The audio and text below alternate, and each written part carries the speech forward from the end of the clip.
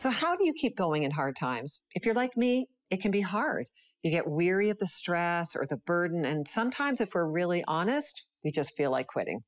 I want to give you some encouragement that I hope will help you keep going despite the difficult times you're in. It's found in Psalm 84. Let me read it to you. This is verse 5 and 6. What joy for those whose strength comes from the Lord, who have set their minds on a pilgrimage to Jerusalem. When they walk through the valley of weeping, it will become a place of refreshing springs. So I want to tell you 3 lessons that I get out of this. Lesson number 1 is found in verse 5, and here it is. Realize you're a traveler. It says to set our mind on pilgrimage. See, this is a mentality that life is a journey and that the spot you're in today will not be the same spot tomorrow. You can choose to put one foot in front of the other and keep on traveling. You see, this gives us perspective on our troubles that come along our way. And here's the second lesson. You don't have to be miserable. Did you catch that? You don't actually have to be miserable, even in hard times. Look at verse 5 again. It says, what joy for those whose strength comes from the Lord, who have set their minds on a pilgrimage to Jerusalem. Joy, it's a choice. Joy doesn't mean there isn't any trouble.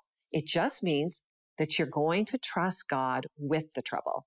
You're going to let God be God and only take responsibility for what is yours to carry.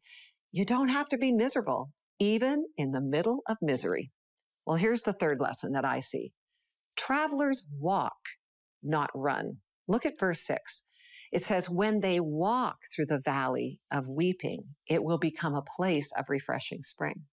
You know, we all face valleys of weeping in our life, and we aren't meant to run through them, either by denial or avoidance. In fact, we are reminded here to simply walk. Put one foot in front of the other. Just take the next step forward, but keep walking. Why? Well, there's a promise that our valley of weeping will become a place of refreshing springs. And I love this. God has a way of taking our tears and our pain and turning them into something that helps others through their valley.